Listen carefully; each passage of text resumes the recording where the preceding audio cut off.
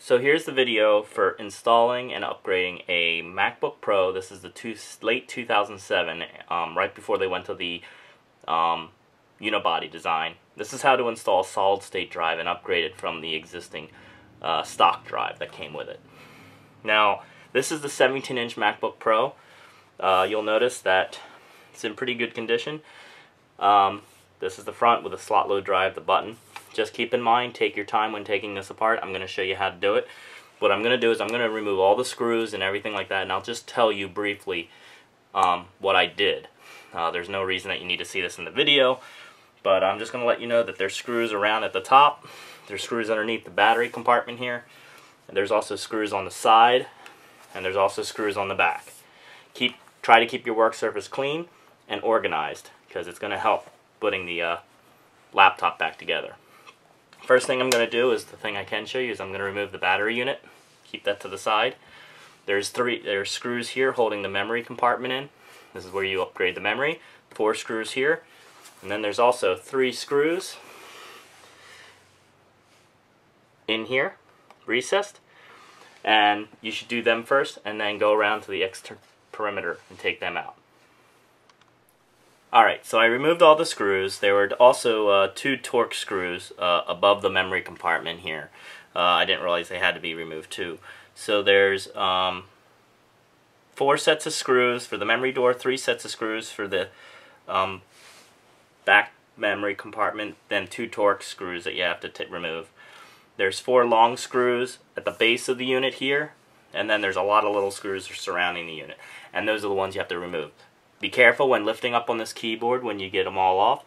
There is a data cable. This data cable right here.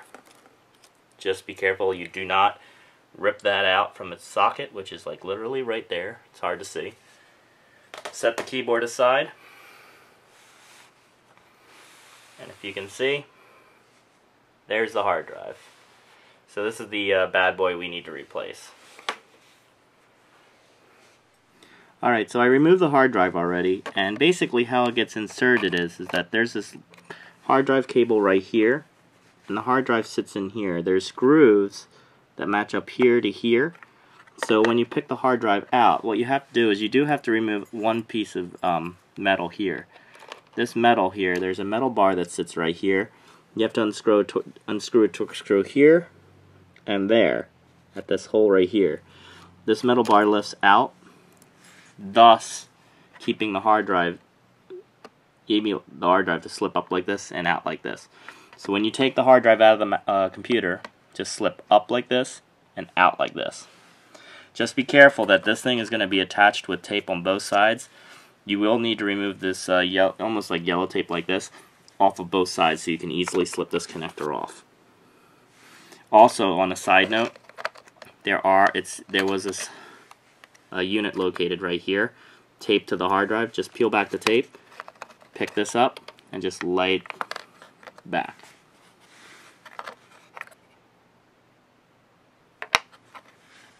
Alright, so the hard drive is now ready to go. I replaced the contacts from the old drive onto the new solid state, so we can set this drive aside. Alright, so we have to do everything in reverse now. So first things first is to connect the drive to the cable. Be very careful not to break any cables. It should slide right in really easily. Then take the tape that was here before, apply it to the new drive, wrap it around, make sure it's secured. Now insert the drive into the column, replace the sensors back. Then you can just basically apply the tape back to the hard drive like that, and then install the securing bracket back into the drive.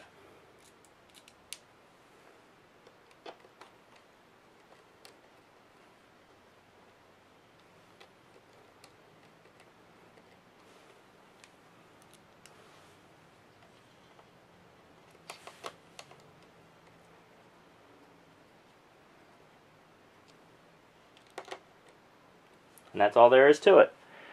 This is now installed, ready to go.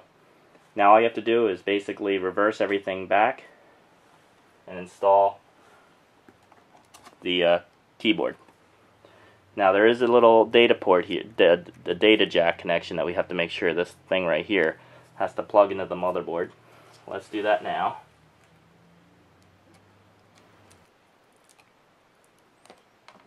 Alright, line up the grooves.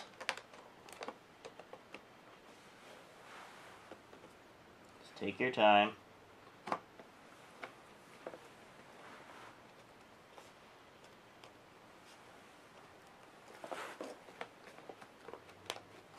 So you want to make sure this is seated back right before you screw it in.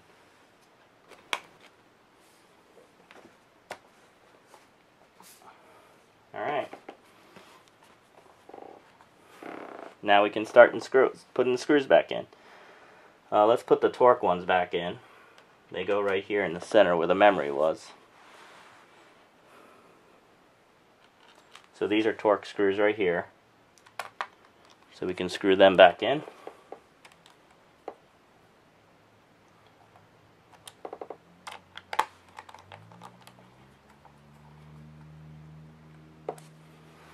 And then we can do the ones along the back.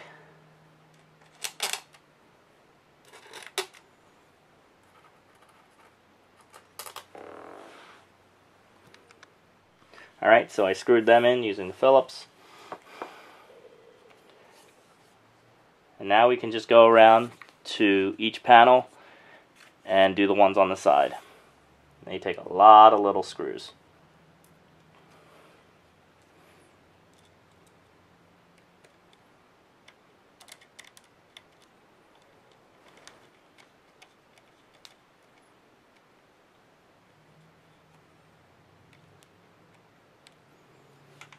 Alright, and so on and so forth.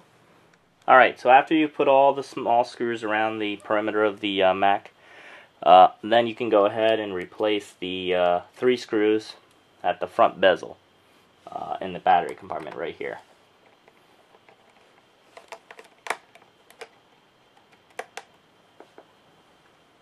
Then after you're done that, you can actually replace the RAM.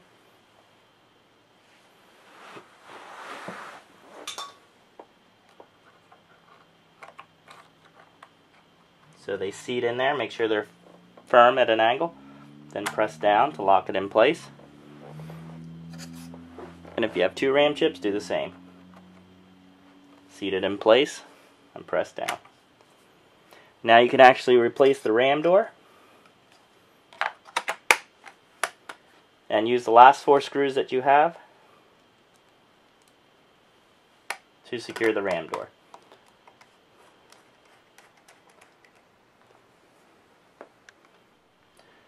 Then after you're done putting the RAM door back on, last but not least is to replace the actual battery. And that's all there is to it. The Mac is now fully assembled. You can push the button. And now you're ready to test on to make sure it actually works. What I'm going to do now is I'm actually going to install the OS again onto the new drive, and I'll show you the difference between in my other video, the boot from the standard to the SSD.